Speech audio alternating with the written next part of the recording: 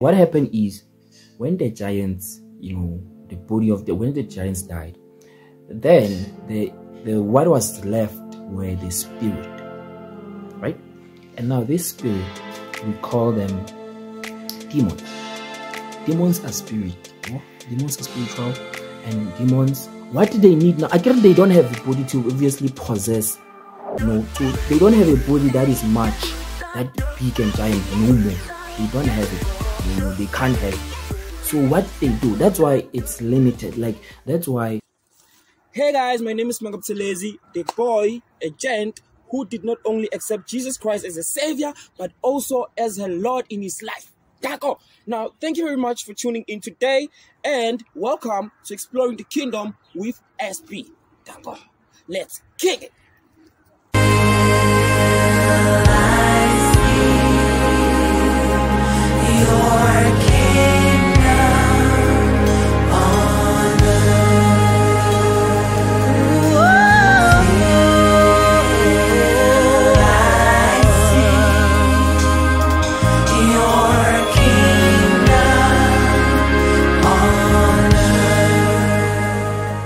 Today we are going to be discussing a very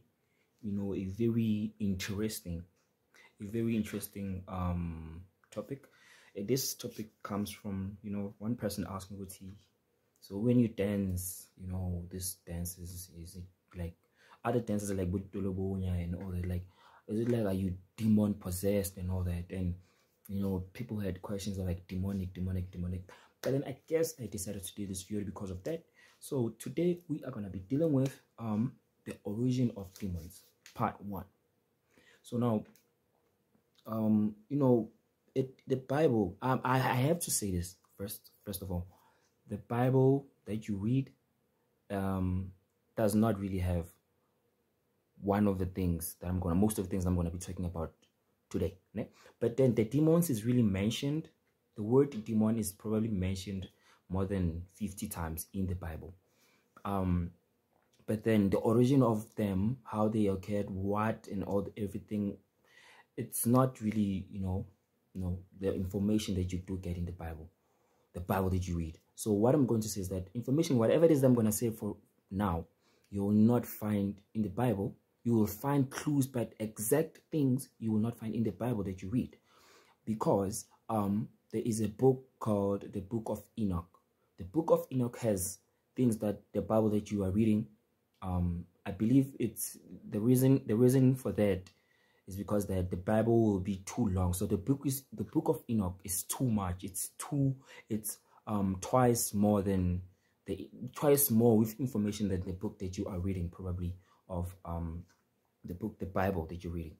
So please be warned that whatever it is that you're gonna hear, it's not in the Bible straight.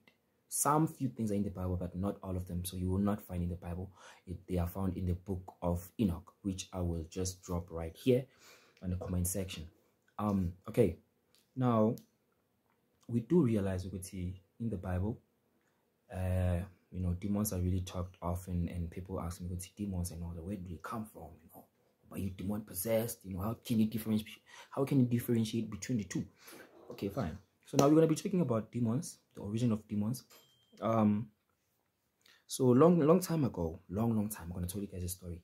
Long time ago, the devil, there are two types of angels. Actually, let me just talk about that. There are two types of angels that really fell on earth. So we have good angels again, and we have bad angels. Yeah, cool.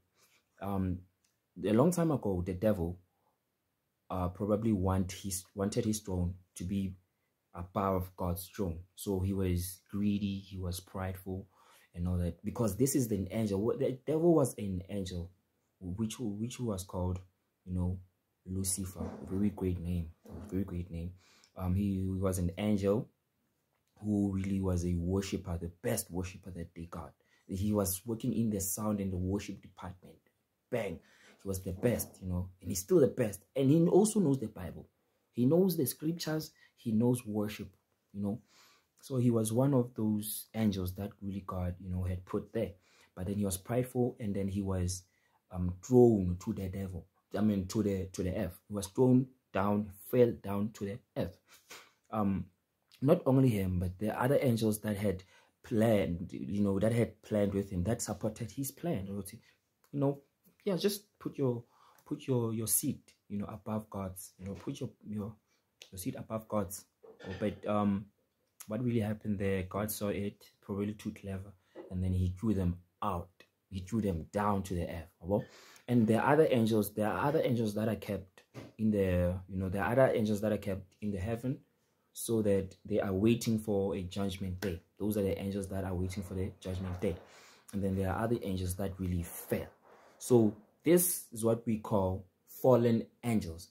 The fallen angels are the angels that fell from heaven to the earth because of they supported the idea of the devil, so they fell. But some of them are kept in the heaven, right? In the heavens, but some of them are kept in the heaven. So that's what you need to understand. And also, that's the first type of the angels that we have.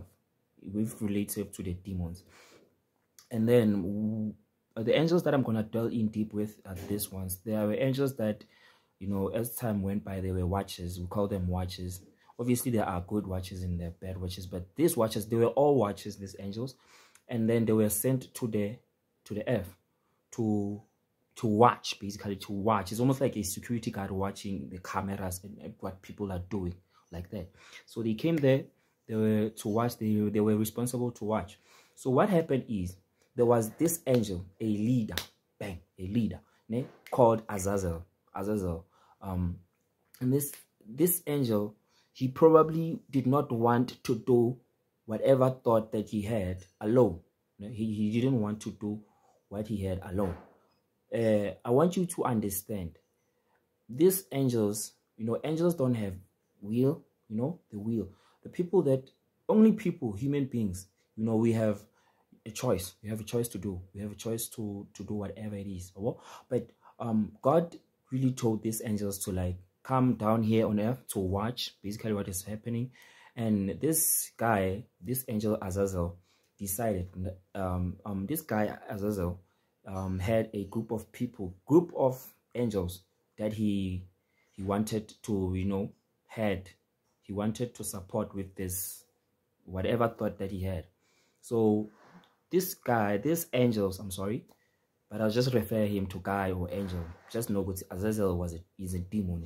I mean, Azazel is one of the angels. Okay, so the angels. So they decided to go to know, man. Azazel saw go to know. I'm talking about women. He saw women. The angels saw women, and then he said that he told those people, decided to tell them, let's just go and sleep with them, man. The woman. And then they took the woman. They took the woman and they had an activity going on. They reproduced in other way. But I want you to understand what we have to deal with the terrestrial and the celestial. There's a terrestrial, celestial, physical, spiritual.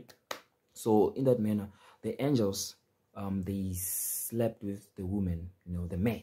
We say the man, a female man. They slept with the man, and then bang. You know what happened? What happened is that then there were giants. They were like a human being. If you like, I'm not really good with science, but if you combine, according to what I think, if you combine like a human being with an angel sleeping together, they produced a giant. So there was a giant. There were giants. I mean, they were the giant of it. More like Goliath kind of like thing. So there were giants that were produced there, out of the human and an angel. So it was then. These were times, I need to understand, these were the times whereby, Adam and Eve, the production, the generation of Adam and Eve, Cain and Abel, and also, this is one of the things that the Azazel, the angels did. Yeah? They taught human beings the secrets of the heaven. More like, for example, makeup. Makeup was a secret was a thing from heaven. Makeup is something that is from heaven that were taught to women. You know, makeup, jewelry, and everything has to do like with beauty and all that. Puff, puff, puff. It originates from heaven. Ne? So these angels taught people that. And one of the things that they did teach also, again, they taught men how to build weapons. You know, these wars that are happening and all that, the way it was happening at the time. So the angels, Azazel, they taught you know, the human beings everything that's to do with anything to do with fighting, you know, war, skills and all that, the weapons, you know, the sword and all that. So these angels literally did a lot of things, you know, they taught a lot of things. But then there was so much rebellious things going on, right? And then as time went by, what happened is that the angels, you know, they started being corrupt. They started having, you know, making women and men to do bad things.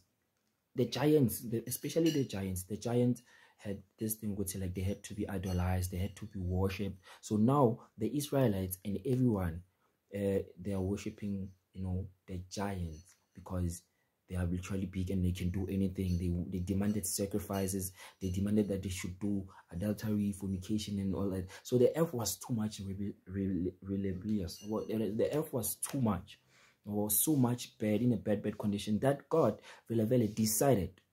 He decided to, like, you know what? I mean, this is too much. I'm gonna end this thing using water.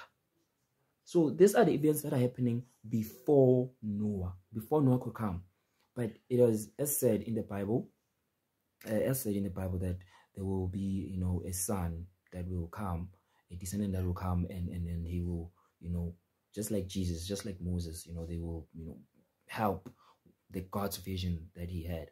So there were events that are happening. And if you read also in the book of, you know, the book of Enoch, it does speak a lot about the giants, you know, whatever it is that they had a dream. One giant had a dream when they were sleeping. You know, they had a dream that you know, someone like there's going to be something has to happen. They're gonna end with like wood, like that, like them disappearing, them being killed is gonna be happening with water. But then they were troubled because they couldn't understand what does that mean. They couldn't understand anything. And then there was a guy called Enoch,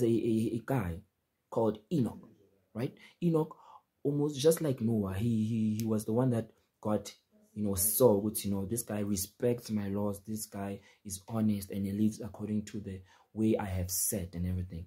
Almost everyone is bad, but God had hope and had eyes on Enoch. Well, had eyes on Enoch. But so Enoch, one of the you know, spiritual gifts that he could do, he could actually you know, he could actually interpret dreams and all that. So the giants, one of the giants, were like struggling with everything. Like they had asked, and then they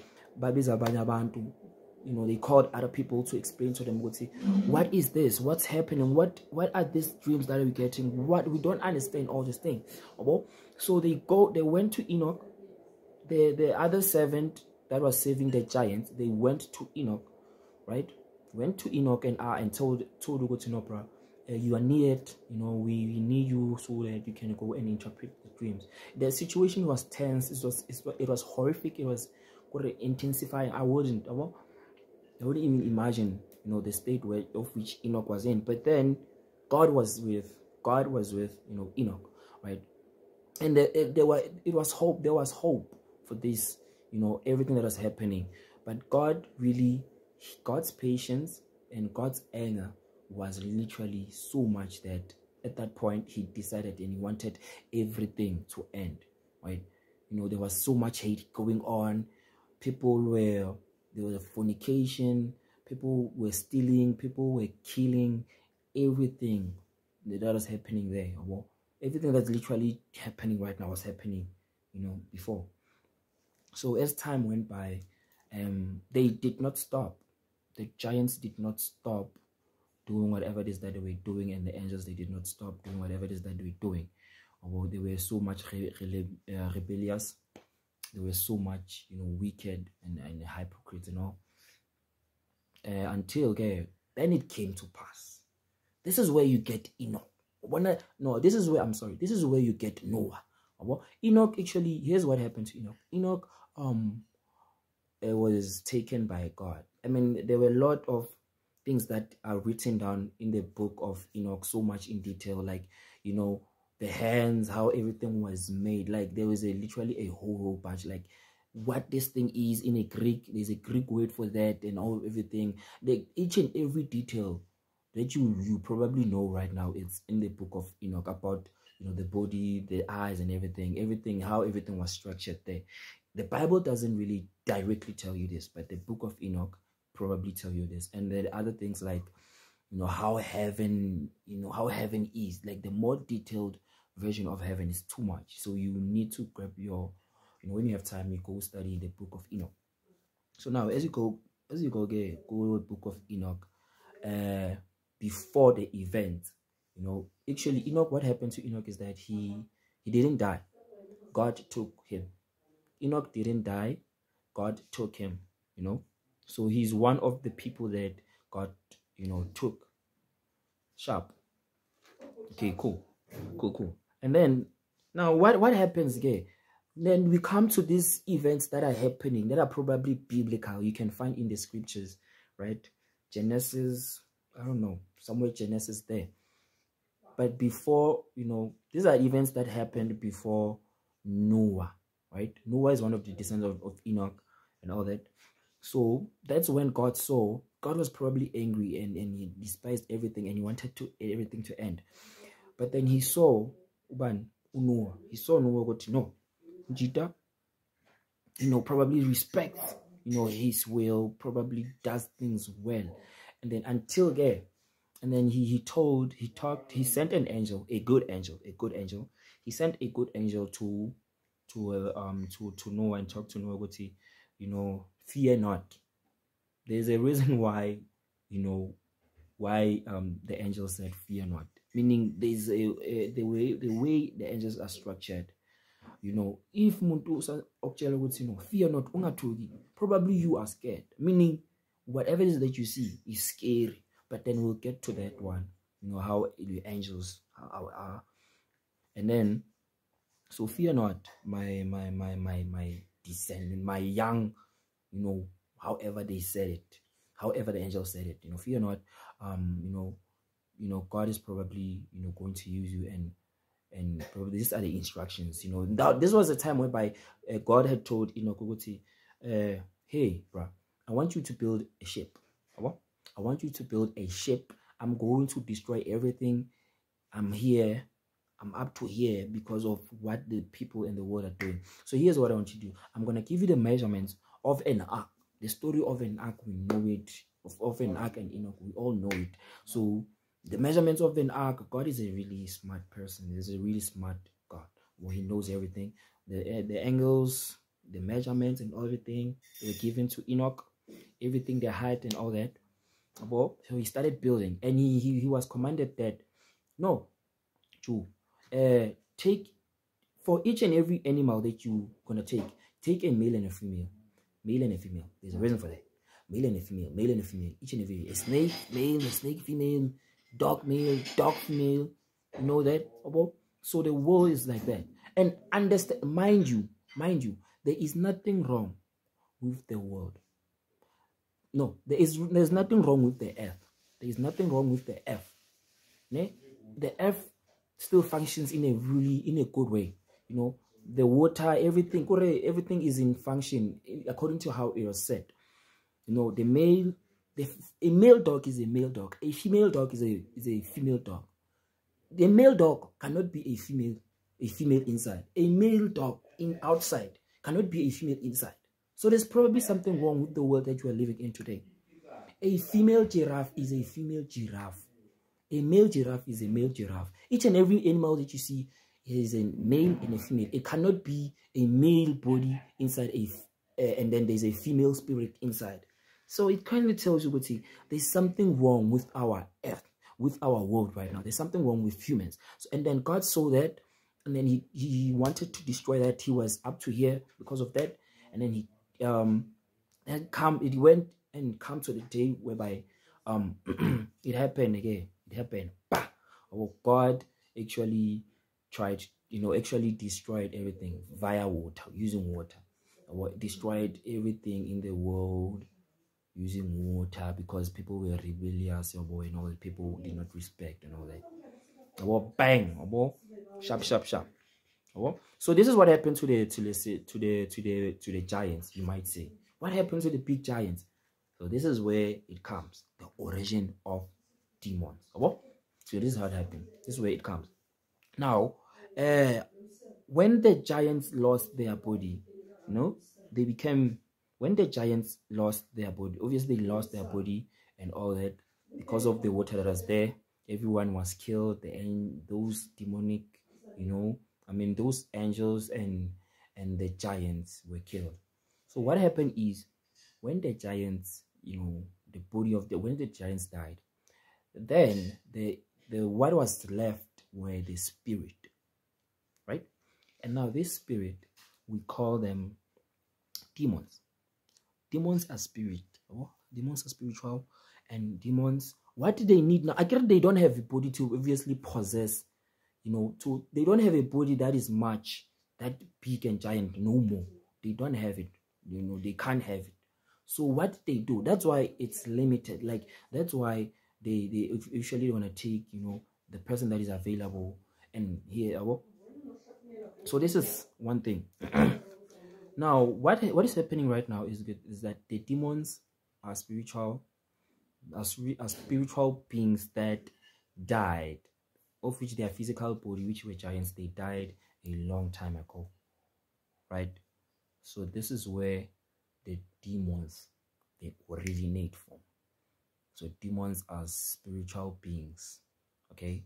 And what they are looking for, soul. They are looking for a soul. Let me dwell in the soul. So a human being has three things inside that are happening. We have a spirit, we have a soul, and you have a flesh.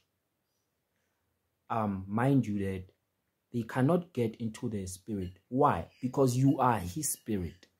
You have the Holy Spirit. The Holy Spirit is already securing this one. Ne? So, and then the flesh, right? The can access the flesh. You are the flesh, like you can access the flesh. But what they can possess is your soul. And what is your soul? Your soul is your mind, your choices, your will, and your emotions. Those three things, right? And your heart, vele. There's a person who said that whoever controls your heart controls your life. Whoever controls your heart controls your life. So what demons possess, which is one topic I will get with the part 2 of this series, they do possess they do possess your soul. So when the Bible says that, the devil is roaring, looking for a body looking for someone else to grab, talking about your mind, your soul, your heart, your will, and your emotions. So we're going to delve in the demon possession. How do they possess on the next series? But then thank you very much, guys, for taking time and to listen to this. I do hope that I will get any comments, suggestions, corrections. I'm open for that. But I do hope that we try to close gaps that we have in the church and the things that we don't deal with. But I'd really like to hear your suggestion, or your compliment, or your thoughts on this subject. Remember that now we are dealing with the origin of demons. Where do demons originate from? Now, once we get to understand this, we're going to try to understand how do they take possession of our life. Obviously, there are deep things that we can't obviously discuss right now. The things that are happening in a spiritual level environment. But then, otherwise, guys, thank you very much for listening today, and have a great night, a great day, and danko.